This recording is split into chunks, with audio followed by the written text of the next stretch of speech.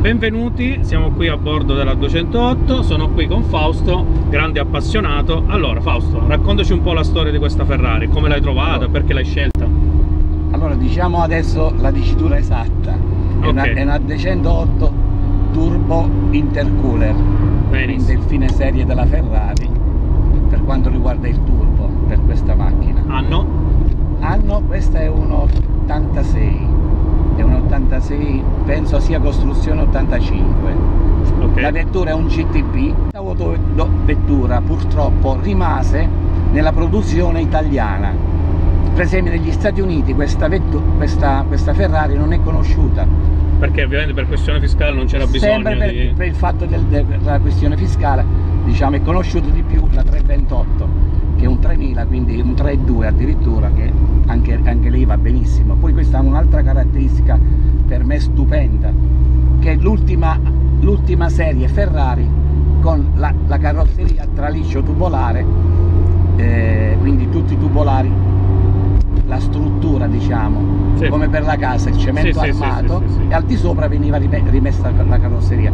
Quando finì questa serie, finì anche col 328, iniziò col 348 la costruzione delle autovetture Ferrari con la struttura portante. Cioè il fatto di avere una Ferrari con i tralicci tubolari, io sono diciamo ben felice di avere questa Ferrari.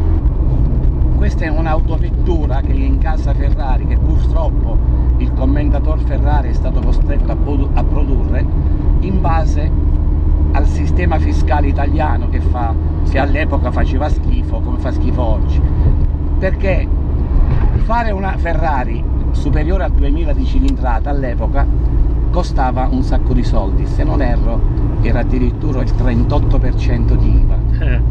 Allora Enzo Ferrari, per evitare questo pedaggio, questa tassa, diciamo così elevata, ha ripiegato sulla 2000.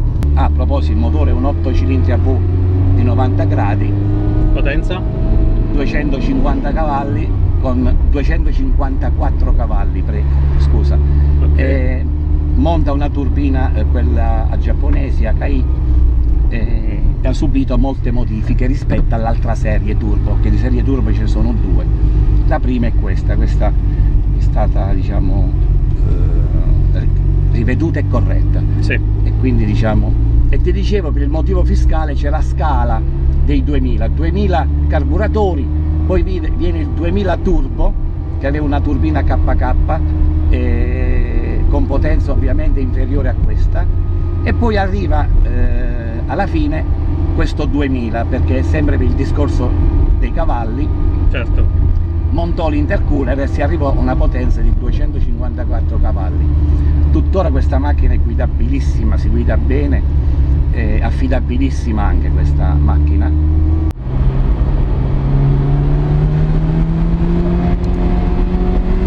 Vedi? Insomma, quando apre la turbina praticamente questa macchina diventa un proiettile. Allora, abbiamo fatto il giro con questa Ferrari, io ringrazio tanto Fausto, come ho detto durante il tragitto ci saranno anche altre auto che non abbiamo svelato ma altrettanto importanti che Fausto ci metterà a disposizione. Ringrazio sempre Fabio di Old Motors Club, presidente, che ci dà la possibilità di fare questi video. Ci vediamo ai prossimi appuntamenti, non mancate di iscrivervi al canale Riddler e alla pagina Facebook. Ciao!